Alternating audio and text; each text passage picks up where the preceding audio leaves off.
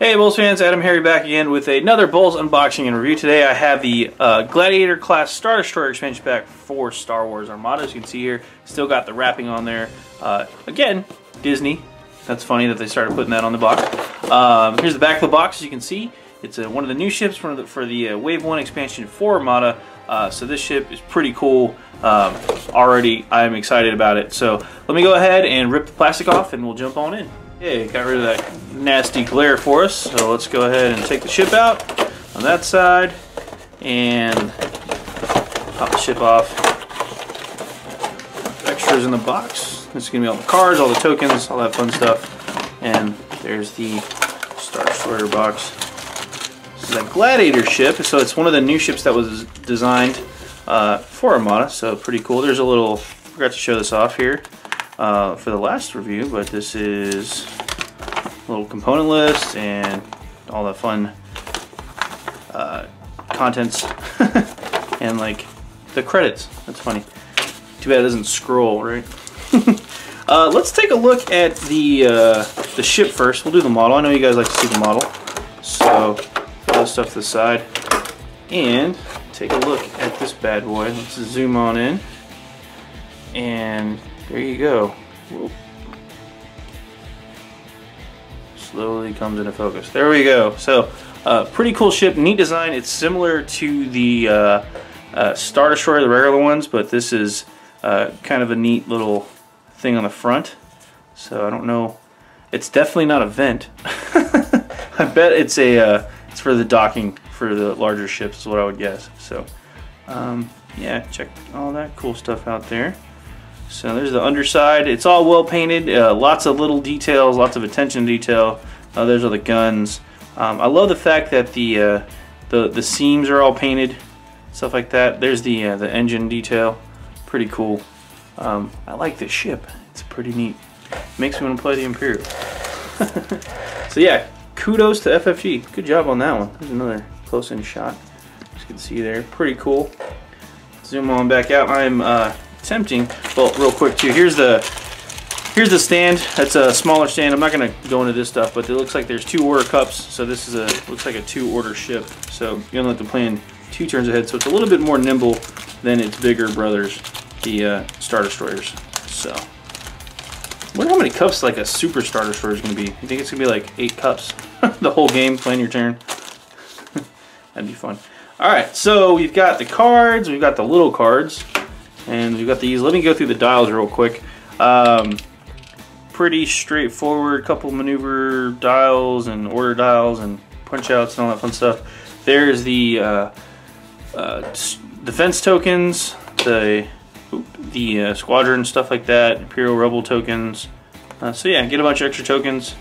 There's the movement thing, and we'll go. Looks like it's got some pretty short range firepower, black die. But lots of them, so that's kind of cool. This one is designed to get in and get close and punch you in the face. So we've got the 2 ships. I'll go over the cheaper one first. This is the 56-point ship. This is the Gladiator 1 class Star Destroyer. It's got 5 hull, 1 squadron defense die, or squadron attack die, however you want to call it. It's got 2 command, 2 squadron, and 3 engineering. It's pretty straightforward. There's the defense tokens and then maneuver dial. So 2 turns at range 1, that's interesting. And then 2 at 2 and 2 at 3, but obviously 1 and 1 at the far edges there. The attack die here, this guy's got a lot of shots.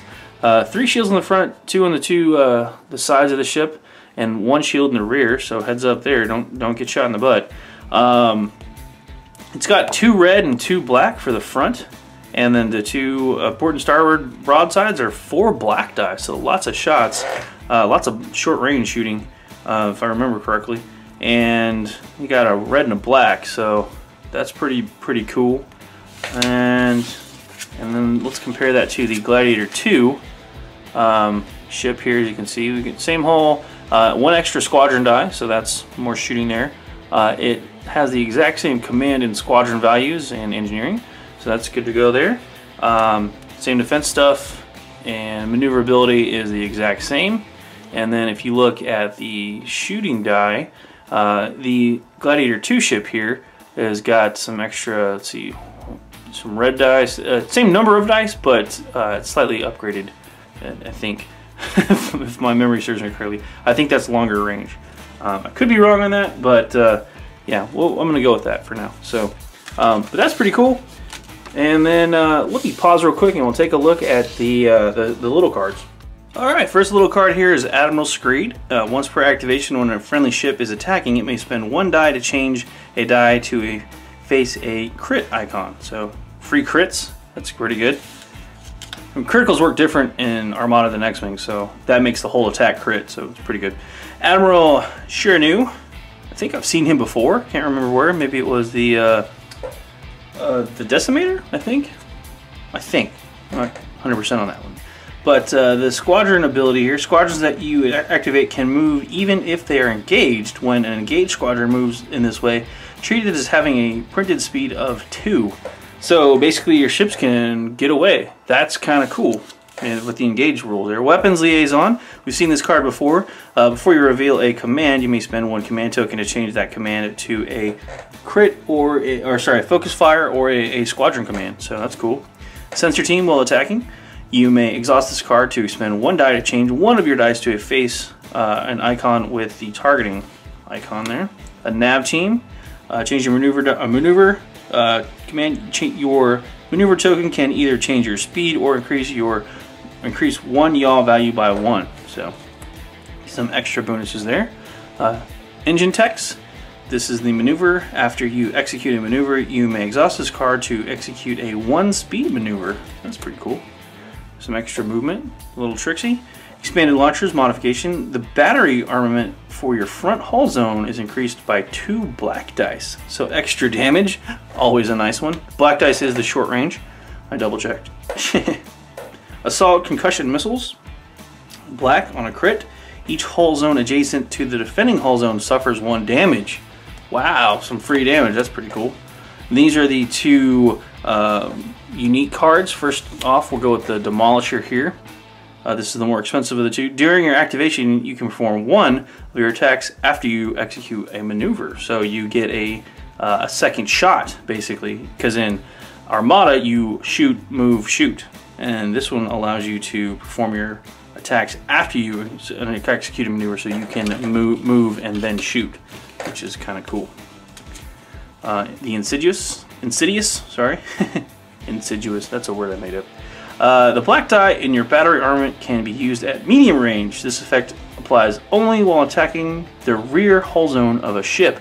That's kind of cool, because as you saw, there are a lot of black dice on this ship. So that's it for the Gladiator class Star Destroyer. This looks like a nice addition to the Imperial fleet. Adds some much needed maneuverability and firepower in the form of short range butt kicking. I'm looking forward to use this bad boy, seeing it in action in Armada. So that's pretty much it for this review. Thanks for watching. AdamHarry for BoLS signing off. Have a good one.